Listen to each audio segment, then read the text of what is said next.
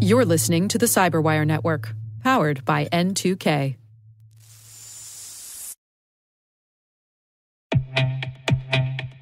Our sponsor, Collide, has some big news. If you're an Okta user, they can get your entire fleet up to 100% compliance. How? If a device isn't compliant, the user can't log into your cloud apps until they fix the problem. It's that simple. Without Collide, IT struggles to solve basic problems, like ensuring everyone's OS and browser are up to date. Unsecure devices log into your company's apps with no problems because there's nothing there to stop them. But Collide works seamlessly with Okta to enforce compliance as part of authentication and complete the zero-trust security puzzle. Visit collide.com/CyberWire Daily to learn more or book a demo. That's KOLIDE.com/CyberWire Daily.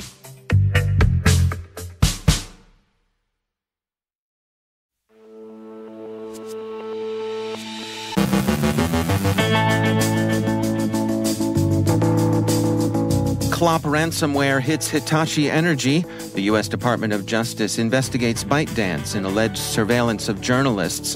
A Hacktivist auxiliary hits Indian healthcare records. Pirated software is used to carry malware. The effects of cyberattack on Latitude persist. Adam Meyers from CrowdStrike shares findings from the 2023 CrowdStrike Global Threat Report. Rick Howard has the latest preview of CSO Perspectives. And Pompompurin is elected for an alleged role in BreachForums.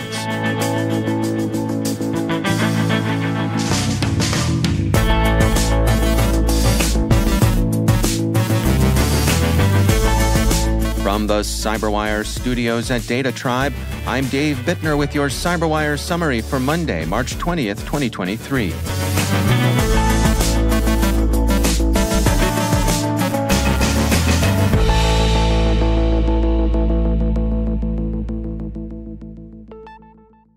Hitachi Energy, a subsidiary of the Japanese technology giant Hitachi, has confirmed that it sustained a data breach after falling victim to a Clop ransomware attack, BleepingComputer reports. The threat actor carried out the attack via a vulnerability CVE 2023-0669 in Fortra's GoAnywhere MFT. Hitachi Energy said in a press release that the threat actor accessed employee data in some countries, but there's no evidence that any customer data was breached.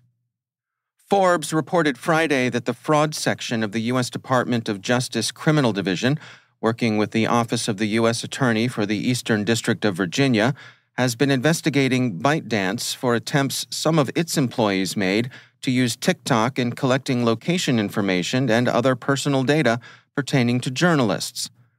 ByteDance has distanced itself from the employees' actions, saying, "We have strongly condemned the actions of the individuals found to have been involved, and they are no longer employed at ByteDance. Our internal investigation is still ongoing, and we will cooperate with any official investigations when brought to us." The Wall Street Journal has an overview of the internal investigation ByteDance opened into the incident this past December. That internal investigation is still in progress, but ByteDance's TikTok subsidiary says it's taken some steps to prevent a recurrence. TikTok has said it was restructuring its internal audit and risk control department and removed all user data access and permissions for the department. CSO, citing observations made by security firm CloudSec, reports that the Russian hacktivist auxiliaries of the Phoenix Group have compromised healthcare information in India. Phoenix claimed to have obtained sensitive data and posted samples in confirmation of their attack. CloudSec writes, "An analysis of the samples shared concluded that the affected entity is the Health Management Information System belonging to the Indian Ministry of Health." Phoenix, a group associated with Cl0p, indicated that the attack was retaliation for India's agreement to the sanction and oil price cap the G20 imposed over Russia's invasion of Ukraine. This interest in attacking healthcare organizations is not unusual. Microsoft's Azure Network Security team reported Friday that the healthcare sector is now providing the principal target set to Cl0p and its affiliates. As had been the case in the past, these attacks have shown a strong preference for botnet-driven distributed denial-of-service attacks. The incident at the Indian Ministry of Health is thus an outlier in terms of attack type, but it's entirely consistent with the Russian auxiliaries' target selection practices. The Kyiv Independent reports that pirated software offered by Russian threat actors commonly carries Trojan payloads. The State Service of Special Communications and Information Protection of Ukraine warned yesterday that torrent streaming of unlicensed software remains a threat to both organizations and individuals. They state, hackers Trojanize ISO and installation files and upload the infected software to torrent trackers for free access. When a victim has such files downloaded and installed on their device, hackers gain access to the device's storage while staying invisible for a long time. The practice of using pirated software is an old one, common in the near abroad, as the SSS CIP points out, stating, in many post-Soviet countries, system administrators working for organizations and companies of various forms of ownership still use unlicensed software, including operating systems, shared via torrent trackers. By installing a copy of cracked software from a torrent, they actually give Russian special agencies access to their workstations' drives. Using cracked operating systems is especially dangerous, as cybercriminals have full administrator access to any device such a system is installed on. Australian fintech provider Latitude has taken its systems offline as the cyber attack it sustained last week remains active, Reuters reports. The company says that both the Australian Federal Police and the Australian Cybersecurity Centre were investigating and that it intends to restore service gradually over the next few days. ABC describes the effects the incident has had on a representative group of customers. And finally, Connor Brian Fitzpatrick, who goes by the hacker name Pompompurin, 19 years young, has been arrested in Peekskill, New York by the FBI. A statement by John Longmire, the FBI special agent who made the arrest, reads in part, at approximately 4:30 p.m. on March 15, 2023, I led a team of law enforcement agents that made a probable cause arrest of the defendant in Peekskill, New York. Thereafter, I swore out a criminal complaint on that day in the United States District Court for the Eastern District of Virginia, in which I formally charged the defendant with one count of conspiring to solicit individuals with the purpose of selling unauthorized access devices. Special Agent Longmire further stated, when I arrested the defendant on March 15, 2023, he stated to me in substance and in part that his name was Connor Brian Fitzpatrick, he used the alias Pompompurin, and he was the owner and administrator of BreachForums, the data breach website referred in the complaint. BreachForums is generally regarded as the successor to Raid Forums, the criminal market taken down by the FBI in 2022. BreachForums in general, and Pompompurin in particular, have been a thorn in the side of the FBI for the last several years, according to Krebs on Security. In November of 2021, for example, Pompompurin took credit for a caper in which thousands of bogus emails were sent from FBI and associated email addresses. More recently, Raid Forums participants were involved in the infiltration of InfraGard. They applied for and obtained membership by impersonating the CEO of a financial services company. From that membership, they were able to compromise information on roughly 80,000 InfraGard members. That data was subsequently offered for sale on Raid Forums. Mr. Fitzpatrick was presented in federal court in White Plains, New York, and released on a $300,000 unsecured bond signed by his parents, Bloomberg reports.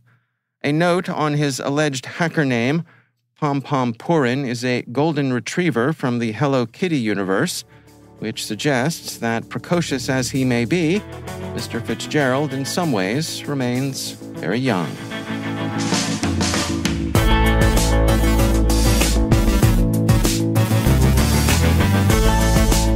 Coming up after the break, Adam Meyers from CrowdStrike shares findings from the 2023 CrowdStrike Global Threat Report. Rick Howard has the latest preview of CSO Perspectives. Stay with us.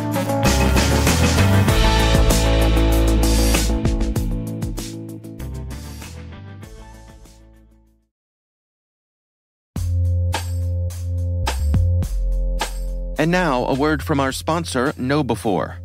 It's all connected, and we're not talking conspiracy theories. When it comes to InfoSec tools, effective integrations can make or break your security stack. The same should be true for security awareness training.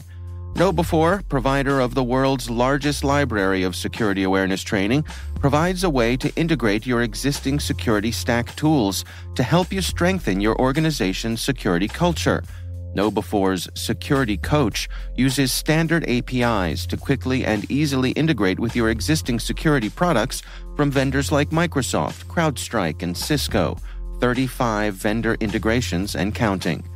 Security Coach analyzes your security stack alerts to identify events related to any risky security behavior from your users. Use this information to set up real-time coaching campaigns targeting risky users based on those events from your network, endpoint, identity, or web security vendors. Then coach your users at the moment the risky behavior occurs, with contextual security tips delivered via Microsoft Teams, Slack, or email. Learn more at knowbe4.com/securitycoach. That's knowbe4.com/securitycoach. And we thank KnowBe4 for sponsoring our show.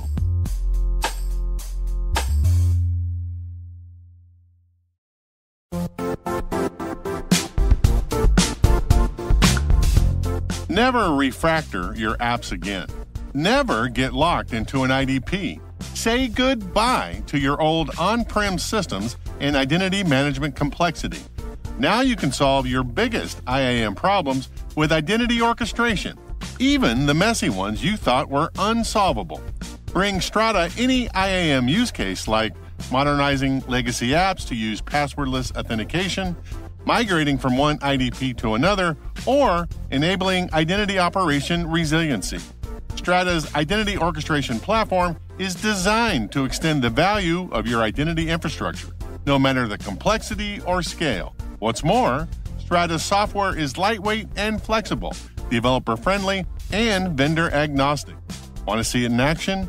Share your identity challenge with Strata on a discovery call, and they'll hook you up with a complimentary pair of AirPods Pro. Don't miss out. Visit strata.io/cyberwire. That's strata.io/cyberwire.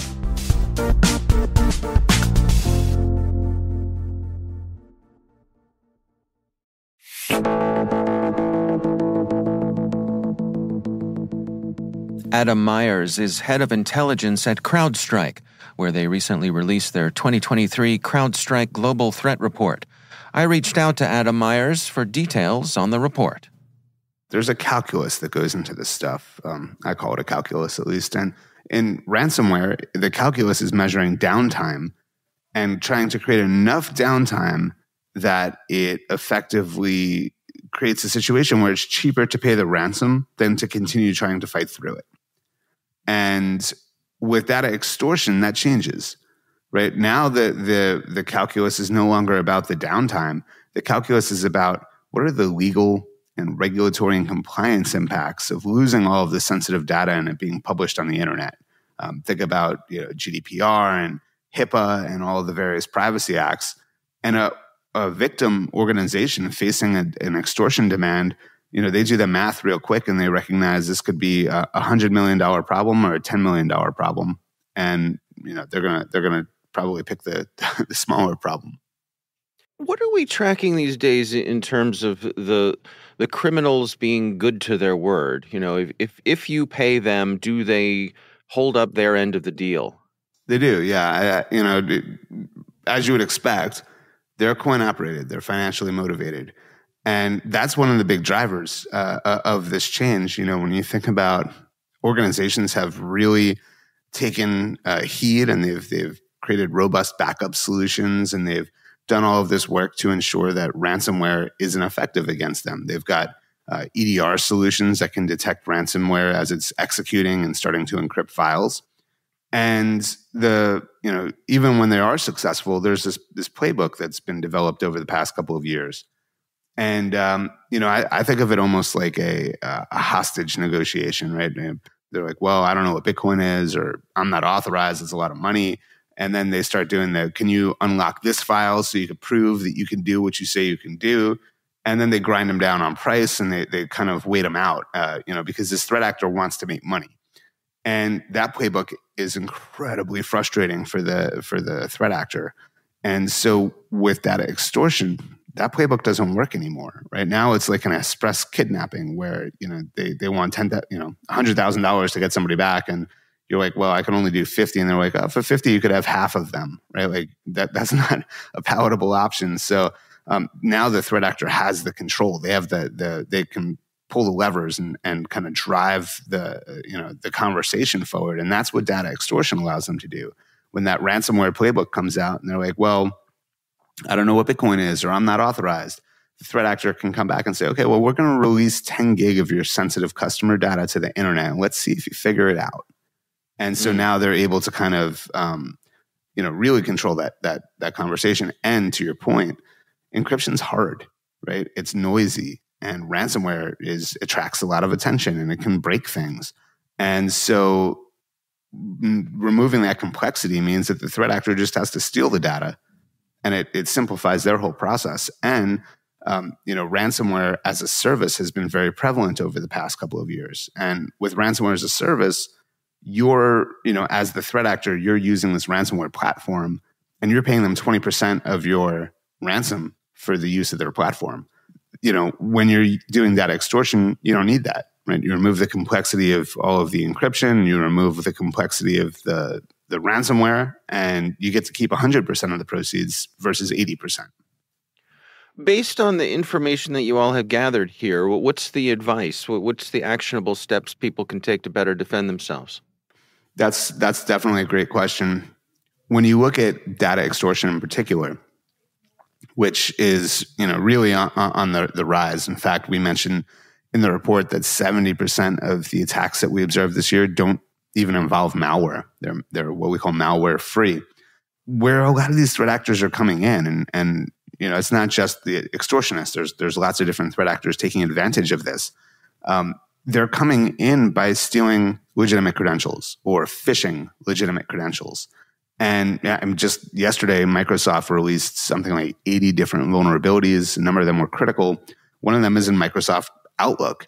And with a properly crafted calendar invite, effectively, you can force somebody to pass their Windows authentication to an arbitrary server, meaning that they can capture your username and password effectively just by sending you a calendar invite. And so once they have those credentials, they're able to log in. Maybe an organization has multi-factor authentication. I hope they do. But that doesn't stop the attacker, because now they could social engineer past that 6-digit number, or they can do SIM swapping attacks where they target their phone number, or they can, do some social engineering if it's one of those pop-up authentications. So it hasn't stopped the attackers. In fact, you probably remember last summer, a group called Lapsus was pretty active, and one of their victims was Microsoft itself. And that was, the work of a threat actor that really wasn't using a lot of tooling. They just used kind of social engineering and sneakiness to get in. And this is really only countered with something like identity protection. We used to say in this industry, and this is a quote from Ronald Reagan, "Trust but verify." And that kind of guided a lot of the InfoSec world for a while. But now I think we're in this world of zero trust, where you have to make sure that just because Dave says he's Dave, that doesn't necessarily mean that he is Dave. We have to verify that. And so we have to change that paradigm of trust but verify.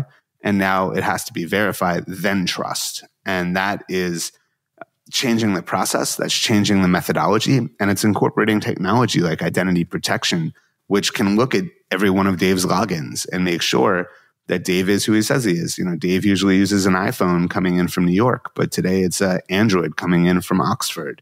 Why is that? Let's do some digging, and let's look for some behaviors that we can kind of pin to that and say, this is not how Dave typically operates. And now we can contain Dave's user account, not just his machine, but his user account. And that is really the answer that a lot of organizations have figured out they need to be moving into in the next year. That's Adam Meyers from CrowdStrike.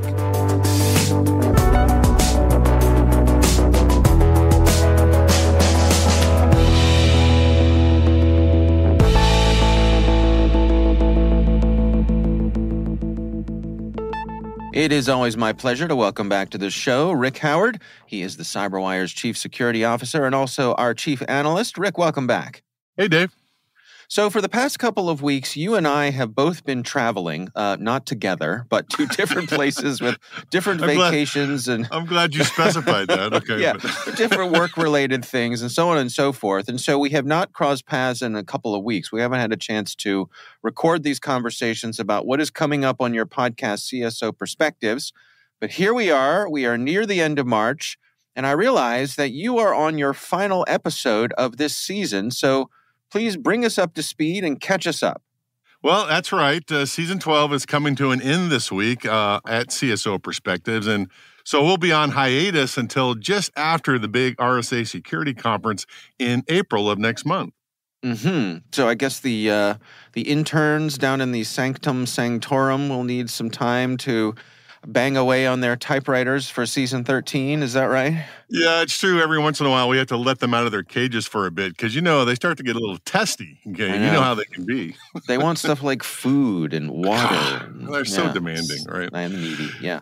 So for this last show of the season, though, I'm previewing a talk that I will be giving at the RSA conference next month with a friend of mine, Todd Inskeep. It's called The Emperor Has No Clothes, The Current State of the CISO. Now, my recollection is that you interviewed Todd sometime before the holiday break last year, and you guys were talking about this relatively new development in the CISO career path. Refresh my memory. What was that? Yeah, it's called a fractional CISO, right? It's essentially a CISO consultant for organizations that don't have a CISO yet and need to start their fledgling InfoSec programs. And you can hire one of these folks to get you started and maybe check in from time to time to help with, various projects. So after the interview, Todd and I got to talking about the current state of the CISO career path. And afterwards we said, hey, this might make a great talk at some conference somewhere. And much to our surprise, the RSA Security Conference Selection Committee accepted our proposal. So we're presenting at RSA this year. Wow, congratulations. So why is it called The Emperor Has No Clothes?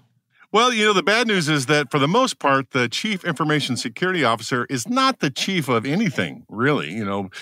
People who hold those positions are not at the same level as, say, the CFO, the CTO, or even the Chief Legal Officer. CISO is really just a fancy title that means you're in charge of security for the company, but probably buried a couple of layers down in the bureaucracy. What's the good news then? Well, there is good news because I love this job. Okay. So in the past 7 years or so, there have been a series of jobs open up that require CISO experience. Like we have the CISO evangelist that you get for all the security vendors. We got the new kind of CISO that understands software development. I call him the DevSecOps CISO. If you're following my podcast, we're trying to learn how to do cybersecurity risk. So we got that kind of a CISO. And the latest one is the Chief Security Product Officer, where vendors are hiring former CISOs to come in and help them secure their products. So if you're attending the RSA Security Conference next month, come join me and Todd on Thursday afternoon. I promise it will be a lively discussion. But for those that are not going to go to the conference, this last episode will give you kind of a preview of what we're going to talk about. So let me it's called The Emperor Has No Clothes, but you will be fully clothed, right? Well, no promises, okay? No promises. Yeah, all right.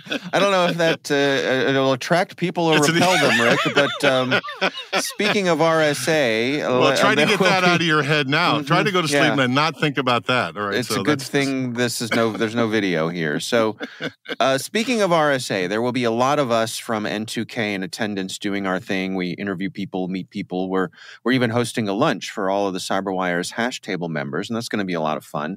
I would be remiss if I didn't mention the fact that N2K and Wiley Publishing are releasing your new book in conjunction with the conference. Tell us about the book. What is the title, and what is it all about? So the title is Cybersecurity First Principles, a reboot of strategy and tactics. And you know this, Dave, with the CSO Perspectives podcast, we spent the last 3 years talking about getting back to first principles in our field. And that has been some of the most rewarding work I've done in my entire career. The downside is that the information is scattered across the CyberWire website and delivered in little small dollops of audio from the podcast. So the book is our attempt to get all of it into one convenient container. And the hardcover book will be released at the RSA conference, and you can pre-order it now on Amazon. And then the Kindle versions and the audiobook will come out soon after that. In fact, I'm currently, right as I leave this interview, I'm going to begin recording the audiobook. So that's what I'm working on. Oh, nice. And you're going to be signing books at the conference bookstore, right? Yeah, immediately after my talk with Todd on Wednesday afternoon, I'll be signing my book outside the conference bookstore. So if anybody listening is attending the conference, please come on by. I would love to meet you. All right, terrific. Well, Rick Howard is the CyberWire's Chief Security Officer, our Chief Analyst, but more important than any of that, he is the host of the CSO Perspectives podcast. Rick, thanks for joining us. Thank you, sir.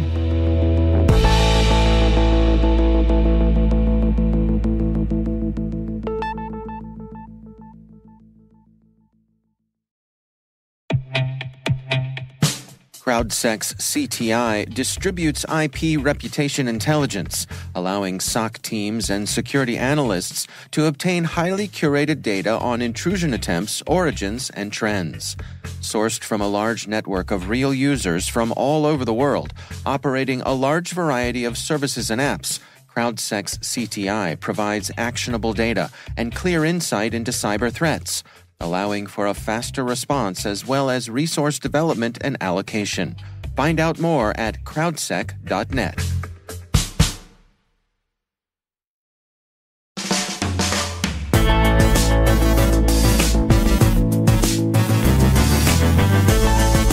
And that's the CyberWire. For links to all of today's stories, check out our daily briefing at thecyberwire.com. Don't forget to check out the Grumpy Old Geeks podcast, where I contribute to a regular segment called Security. I join Jason and Brian on their show for a lively discussion of the latest security news every week. You can find Grumpy Old Geeks where all the fine podcasts are listed. The CyberWire podcast is a production of N2K Networks, proudly produced in Maryland out of the startup studios of Data Tribe, where they're co-building the next generation of cybersecurity teams and technologies. This episode was produced by Liz Irvin and senior producer Jennifer Ivan. Our mixer is Trey Hester, with original music by Elliot Peltzman. The show was written by John Petrick. Our executive editor is Peter Cl0p, and I'm Dave Bittner. Thanks for listening. We'll see you back here tomorrow.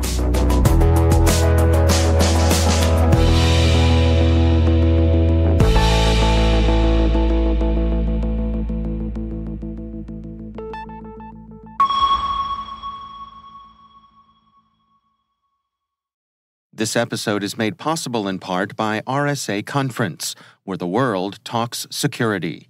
Through global events and year-round content, RSAC connects you to cybersecurity leaders and cutting-edge ideas for a safer, more secure future.